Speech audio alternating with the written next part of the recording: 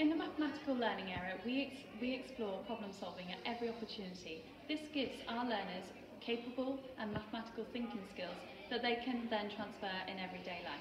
In here I've got Year 7 looking at perimeter and area. Let's have a peek.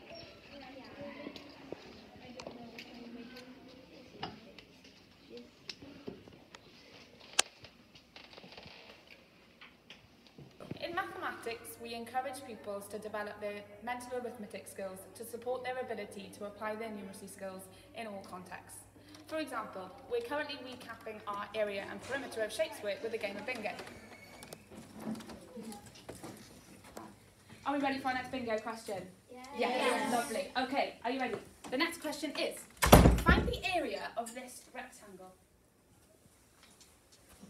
Riley, okay, Riley's hand went up first. Riley, can you explain how you calculated the area of that rectangle so quickly? Well, I times 48 by 10. Why did you times 48 by 10 and not 5? Because it's easier in your head to do it by 10 than half it afterwards. Superb. So can you talk us through your methods? So I times it by 10, which made it 480. Superb. Then I halved it to turn it into 5, which made it 240. Superb. And units on the end? 240 centimetres.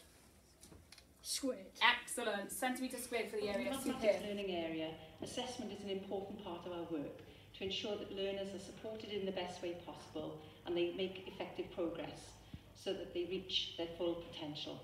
We've got a test going on right now.